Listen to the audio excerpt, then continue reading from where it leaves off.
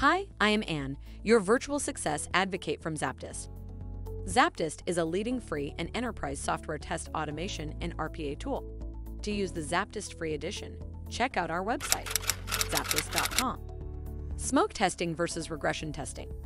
Smoke and regression testing are both types of testing that check whether the software is still functioning properly after new changes have been made.